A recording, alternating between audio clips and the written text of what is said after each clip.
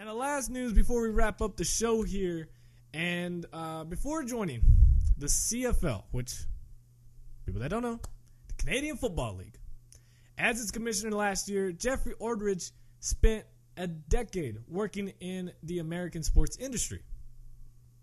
He was an executive with USA Basketball and RedBlacks Sports Marketing, among other positions. He witnessed the huge growth in professional sports during the 1990s and the 2000s. And now, quite simply, Orridge wants some of that for the CFL.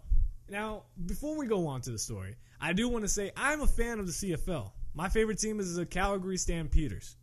That is my team. Joffrey Reynolds and Henry Burris, quarterback and running back at the time. Burris being the quarterback, Joffrey Reynolds as the running back. That was my favorite time right there. They just looked so good, and they won. I got into Canadian Football League, and I was like, that is my team.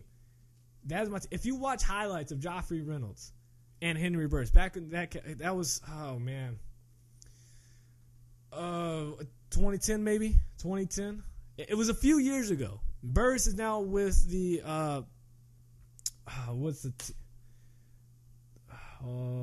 he's with the Red Hawks. Ottawa Redhawks, I believe. He's with them, and Joffrey Reynolds is retired now.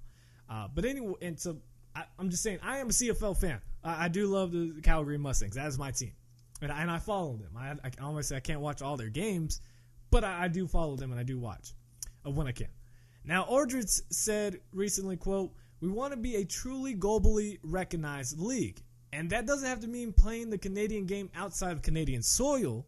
What it does mean is marketing, promoting, and exploring it to other parts of the world. The ultimate goal we have is to be globally recognized beyond our borders," end quote. Just more recognition. More recognition and, honestly, a little bit more money. And it's not difficult to understand. Playing basically the exact same game as the NFL, it's kind of tough. The NFL is recognized everywhere, not just in the United States. Now, and especially the NFL, they have pushed annual revenues of past $13 billion. You know what the CFL is doing? About $200 million a year. $200 million to $13 billion. Now, Orridge wants to portray the CFL as a fast-paced, innovative league that opens its season during the dead time of the NFL calendar and features more than 50% American players and boasts a fan-friendly emphasis on the passing game that well exceeds the NFL's proportions. And we'll get into that just a bit.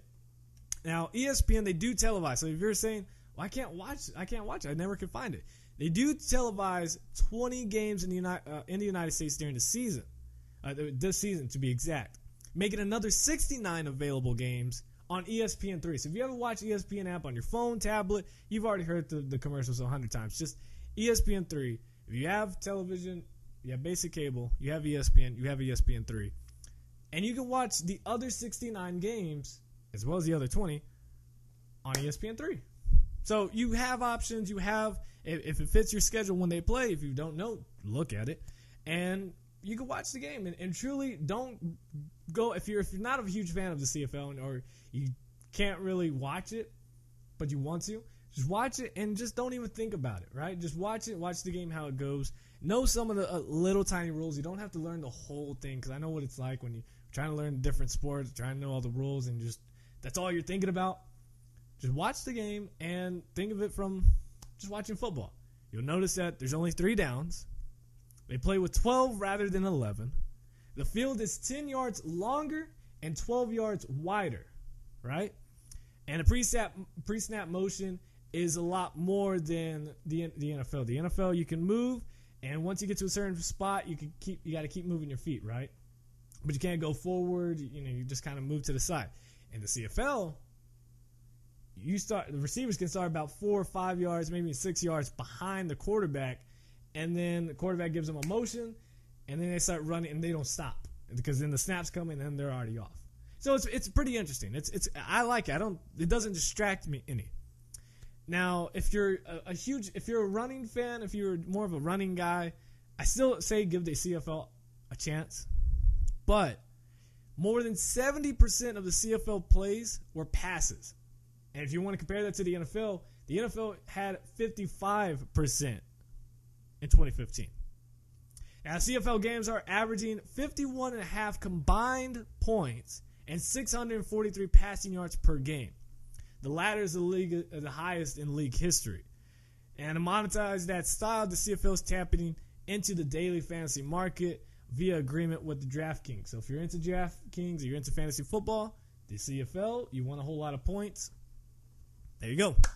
Now, is the CFL an American-ready sport set to be consumed more broadly, only if shared more and promoted more strategically?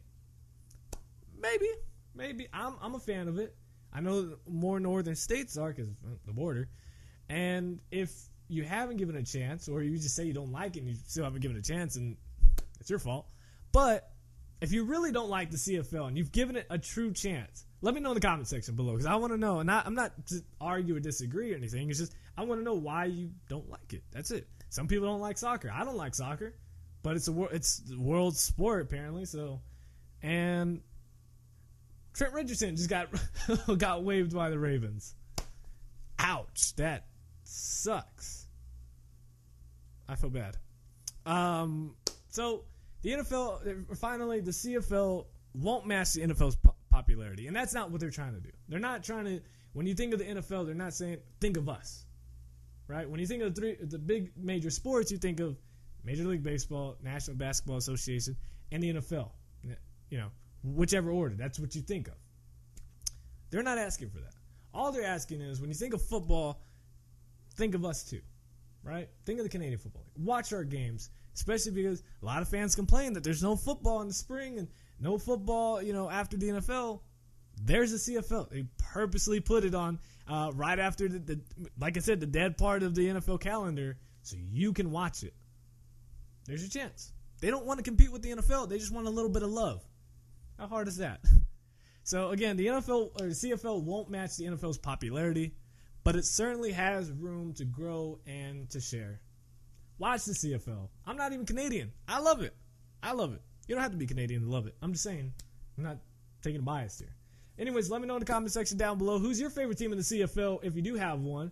And Calgary Stampeders fans, give this a like. Give this a like. And if you don't like the Calgary Stampeders, give it another like. Yeah. Anyways, that is it for today's show, guys. I hope you guys